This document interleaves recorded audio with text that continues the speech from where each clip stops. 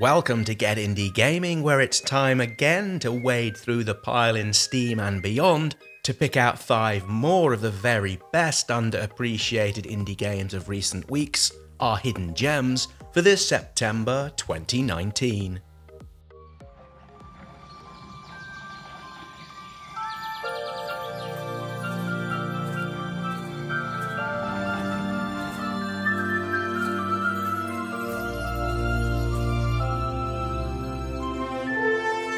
At number 5 and out in early access since April of this year, in its current form, Onirism is a little taster of what to expect when the full game comes out with a target launch date of spring the year after next.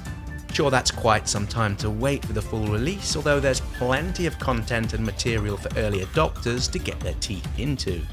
You play as Carol, a girl having been unduly awoken by a mysterious creature that's emerged from a portal, having suddenly appeared within her bedroom. Having snatched Carol's favourite little stuffed bunny rabbit, the monsters retreated back into the portal, with Carol duly following with an umbrella and a gun cum hairdryer. What follows is fully in keeping with what you'd find within the Ratchet & Clank series. There's plenty of action to be had with a mix of puzzles to be solved, bosses to fight off, and platforming sections. Given the general all-round cutesy imagery and the dreamlike fantasy setting, the gunplay and kick-ass nature of what Carol goes about doing, well, it kind of feels a tad odd, although even in this stage of things it's well polished and gives a sterner level of challenge that you might expect. There's also Metroidvania elements at play here too, with you being able to unlock new skills which provide you access to new areas.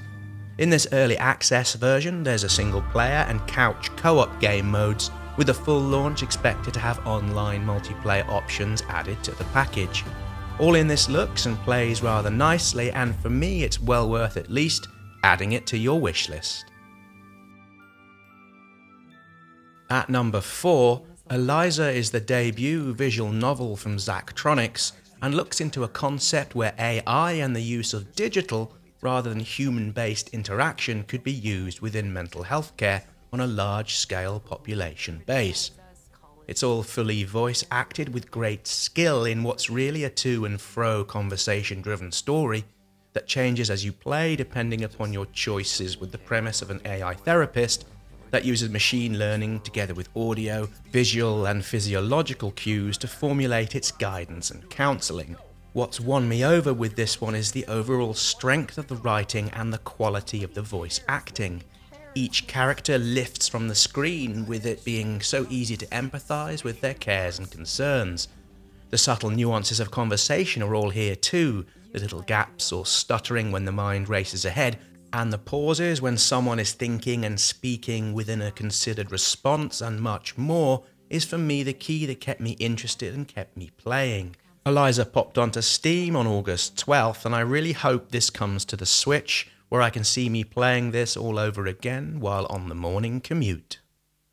Coming up at number 3, and also recently out this past August in early access, Microtown is billed by the developers as a village construction and management simulator that's supposed to offer an all-round relaxing experience. You're tasked with looking after a town of little stick-like people who will do whatever you ask of them, be this to build stuff, to work the fields, or to arrange suitable catering requirements to keep their bellies full. There's no violence, after all. This is supposedly about relaxation, and for now said to be in early access for around 6 months, it all works rather well with a good few hours of gameplay, with items and upgrades to give you a sense of where the finished product is liable to take you. Up next, and at number 2, we have a game that first launched onto home computers back in 2015. Although just this past August, it's also come out on the PlayStation 4. Now in truth, I missed Gravity Ghost the first time round, and I honestly wish I hadn't. It follows the soul or spirit of a young woman on a search to find a friendly fox she knew from back in her mortal life. In essence, Gravity Ghost is a colourful and beautifully put together puzzler that pulls you into the woman's backstory, usually told by ways of cutscenes that act the same way as a picture story does.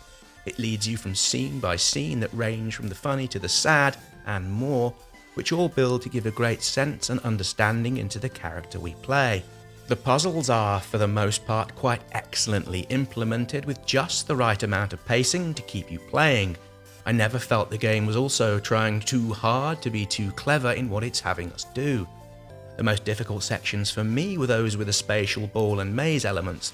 They took me a few tries to gain a sense of the solution, although at no time did I feel these parts of the game were getting on top of me.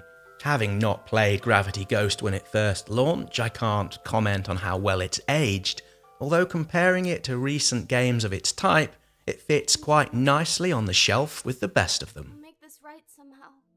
Taking the top slot for this month, and to give it its full title, Kind Words Lo-Fi Chill Beats to Write To, well, it came out only a few days ago onto home computers this past September 12th. In Kind Words, you play a character within a small bedroom who, while able to write letters of their own, the real magic comes from your ability to select and read the letters from real people who've sent them out into the Kind Words community. You can simply read these letters or choose to respond directly to the author. If the author likes your response, they can send you a sticker by way of saying thanks. During my playtime, I read letters from a huge spectrum of topics, from the Saturday soccer results to messages from people struggling with college debt, redundancies, and struggle with mental health issues. While it's early days, there are methods to report abuse, although so far I saw no trolling to speak of over the weekend just gone, and responses from letters were quickly undertaken, often in what felt like real time. While there's clearly the potential for issues, so far Kind Words is one of the most enjoyable and thought-provoking games put out this year, and in 2019 it's up against some fantastic competition. Honestly, spend some time with Kind Words. It's just so very wonderfully different. And having now put Kind Words into your wishlist, it's time I bid you farewell. Please don't forget to like this video and subscribe if you haven't already. This really helps the channel grow and get a wider stance within the gaming community. Many thanks for watching. I'll see you all back here soon for another video.